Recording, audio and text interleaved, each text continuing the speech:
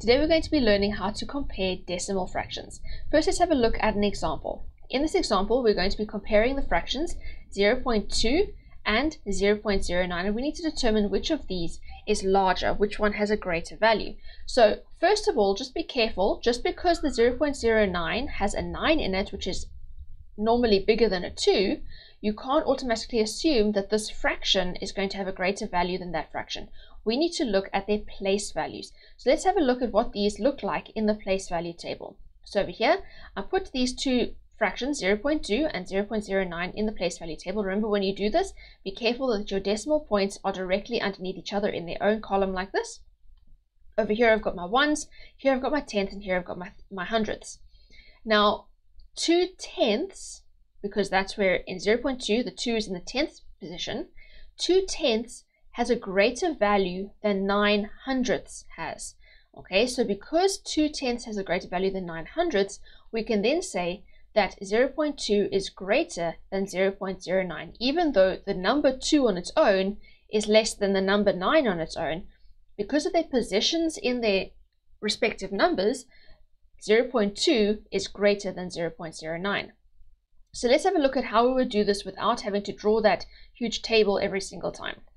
So if I take the fraction 0.2, instead of drawing that whole table, what I'm going to do is I'm going to take that fraction and the other fraction, I'm going to write them directly underneath each other so that the comma is in a column underneath each other like that. So then I've got over here 0.09. So all of the digits need to be in columns. So I've got my ones, I've got my commas, I've got my tenths, and over here I've got my hundredths. Now over here, this could be a 0. I don't need to write the 0 over there, but it could be 0 over there. Okay, now when you are comparing decimal fractions, what you need to be aware of is that any position in the number that is further to the left is going to have a greater value than any position that is further to the right. Ones have a greater value than tenths. Tenths have a greater value than hundredths. And if I move further this way, let's just have a look at this table over here. 10,000s is greater than thousands. Thousands is greater than hundreds. Hundreds is greater than tens. Tens is greater than ones. Ones is greater than tenths. Tenths is greater than hundredths. Hundreds is greater than thousandths. Thousandths is greater than 10,000ths. So as we move further to the left, the value gets greater. As we move further to the right, the value gets less. Okay, so when I am comparing my fractions like this over here, if I look at where the digits are in the numbers in terms of left and right positions, that'll help me to determine what their value is in comparison to each other. So over here, if I move from the left to the right, over here, the first digit I get to is my ones. Now both of these have 0 in the ones position. So that means that I don't need to worry about that. So far, they have the same value as each other. Now I go on to the next digit, the tenths position. Now the tenths position, if you look over here at 0.2, it's got a 2 in the tenths position, but 0.09 has a 0 in the tenths position. So I'm not worried about that 9 at all. At the moment, I am just looking at the 2 and the 0. 2 is greater than 0. So even though 2 is less than 9, because the 2 is in the tenths position, I'm not comparing 2 to 9, I'm comparing 2 to 0. So 2 is greater than 0, and this one didn't have anything before the 2. It didn't have anything further left than that 2. So over here, at this point, all I can say is that 2 is greater than 0. Now, because I know that is greater than that, this whole number must be greater than that whole number. It doesn't matter what comes after it, because I already know that this is greater than that. So I can say over here, 0.2 is greater than 0.09. It doesn't matter that this 9 is over here. The fact that the 9 is there doesn't make any difference because the 9 is in the hundredths position, and hundredths are worth less than tenths are. Okay, so 0.2 is greater than 0.09. So now I'm going to give you a few that you're going to do for yourself.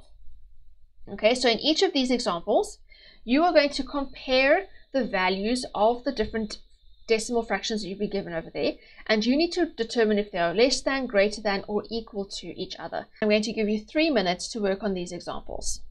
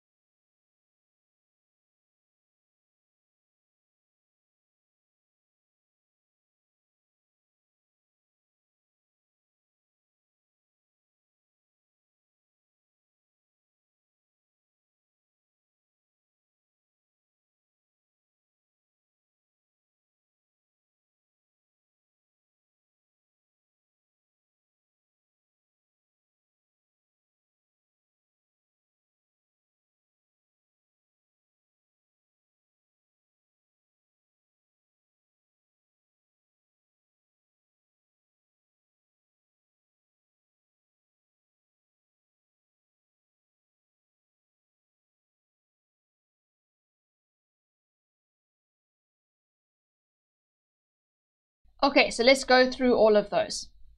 So in the first one, we had 0.03 and 0.3. Now, if I write those underneath each other like this, 0.03, if I put the comma directly underneath, then this is going to be 0.3 like that. So when I compare them going from left to right, in the ones position, they both are 0.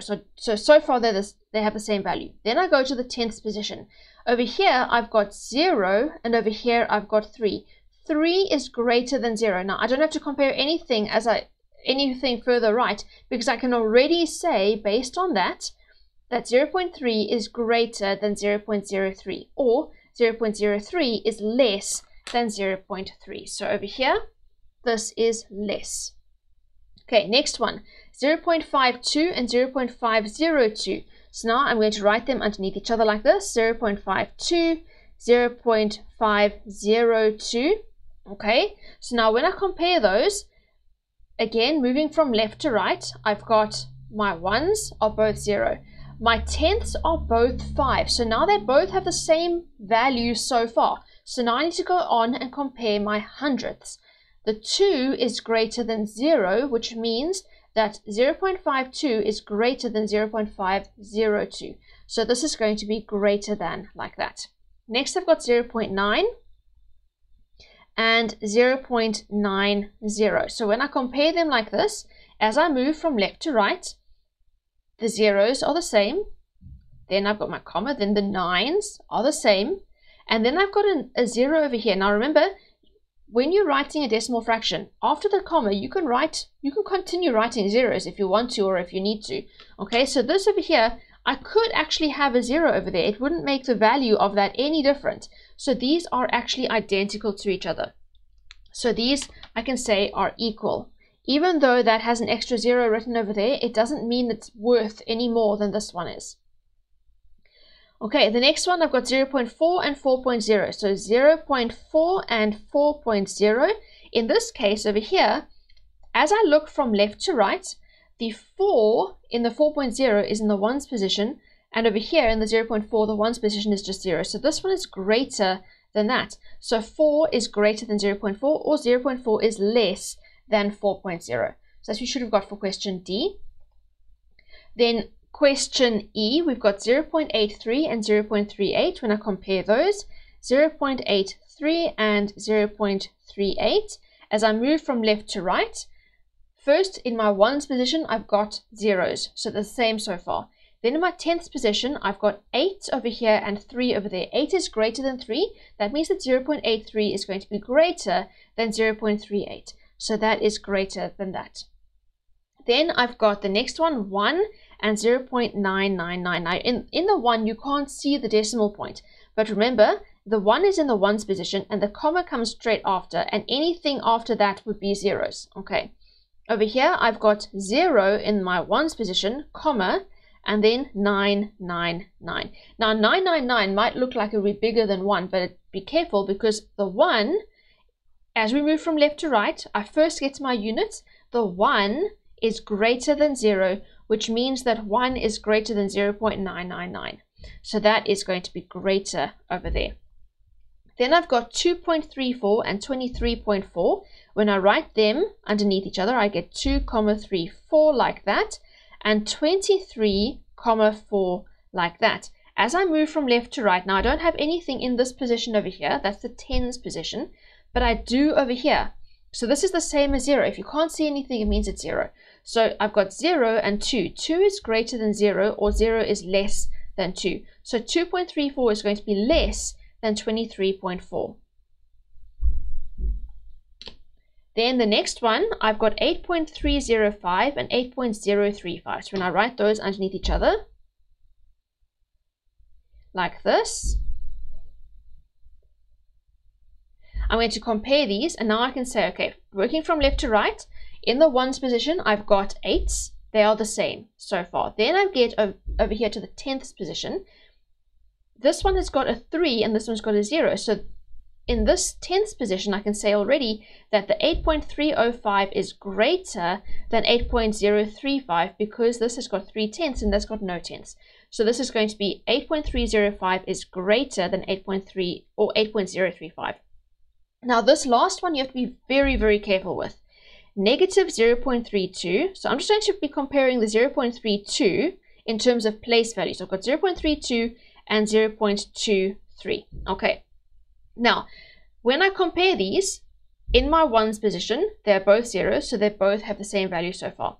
Then in my tenths position, 3 is greater than 2, so 0.32 is greater than 0.23. So I'm going to just write this over here quickly. 0.32 is greater than 0.23.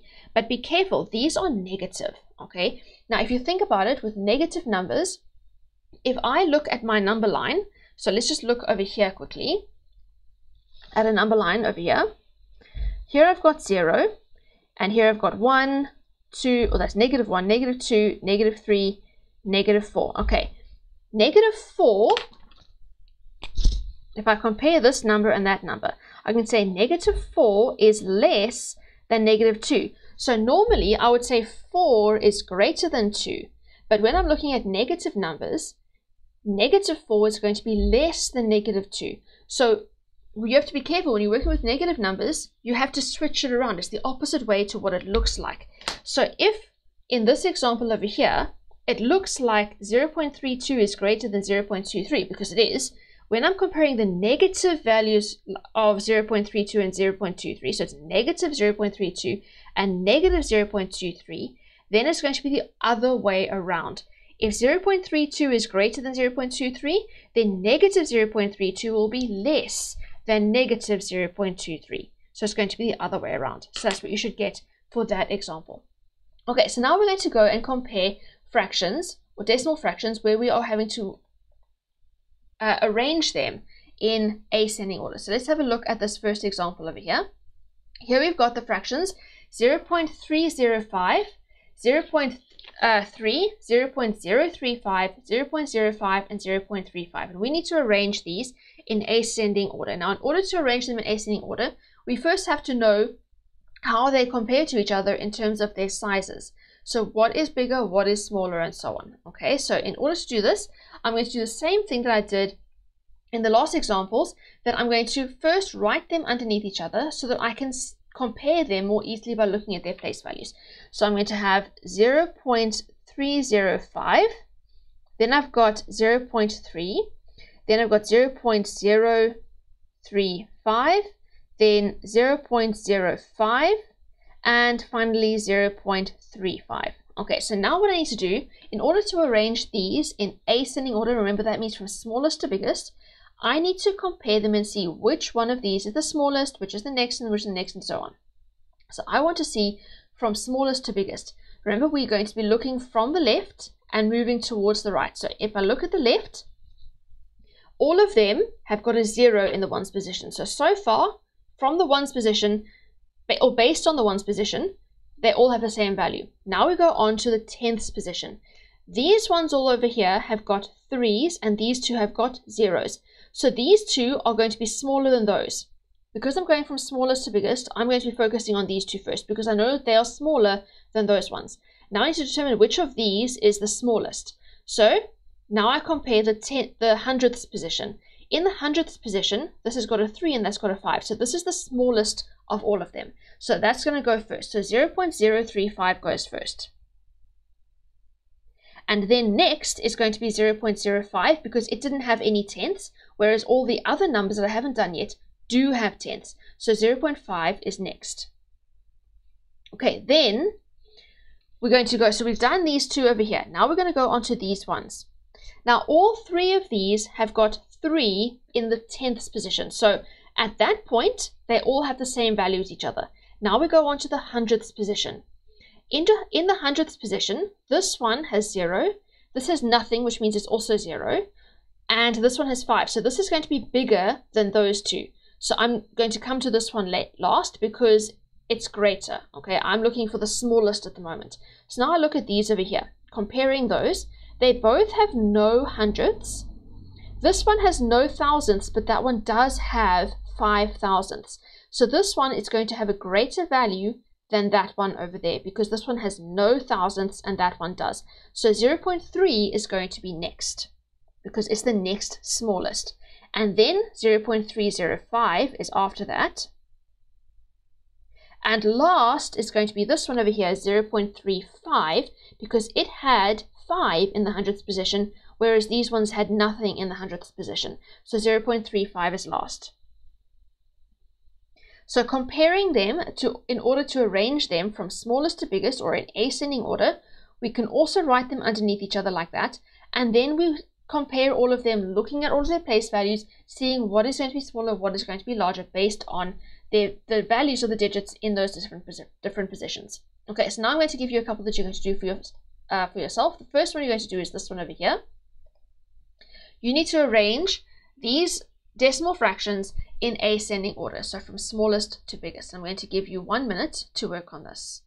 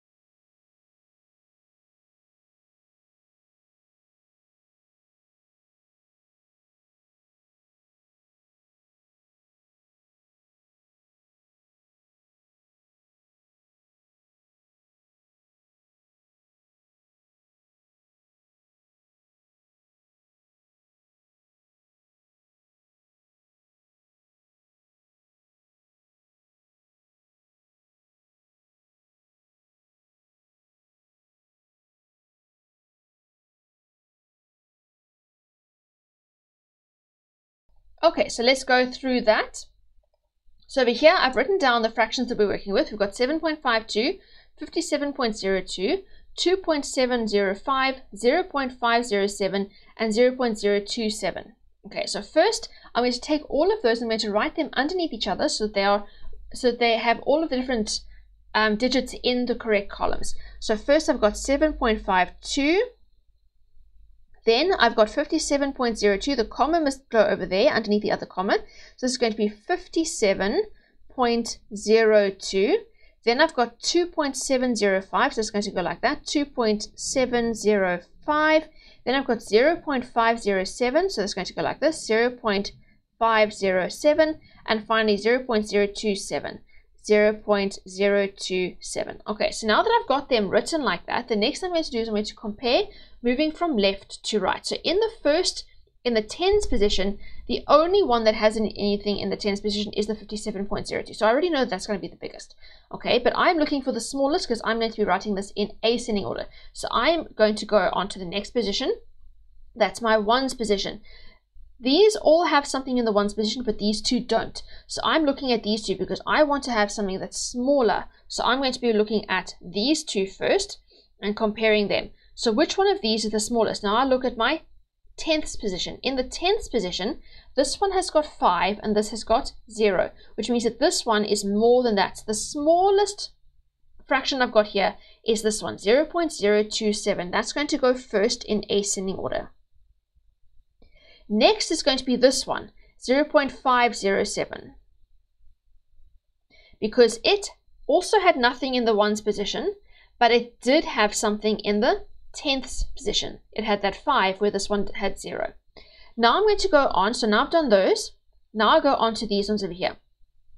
So I'm going to go back and I'm going to look again, comparing these ones. In the tens position, I've got 5, so I already know that one's going to be the biggest. Now I'm going to go on to these two. I'm going to compare these two. So in the ones position, here I've got 7 and there I've got 2. So this one is less. So this fraction is going to be next, 2.705. Then I've got 7.52. And finally, my largest is 57.02. So that's what you should have got for that example. Right, then the next one we're going to do, the last one for today, is comparing these fractions and arranging them in descending order. Okay, so here you've got the fractions you're going to compare, and I'm going to give you 1 minute to work on this as well.